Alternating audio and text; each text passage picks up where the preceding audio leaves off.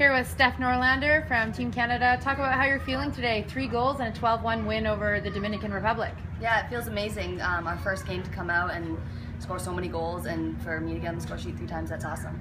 And it's your first Pan American Games, first major championship, and it's right here in Toronto. How is that for you? It's unreal. Playing at home, it's like such a cool experience. The fans, they are amazing today, and I can't wait for the next games. There's a big spread of leadership on your team, people with over 100 caps, some with just a few caps. What's it like to be playing on a team somewhere in the middle there?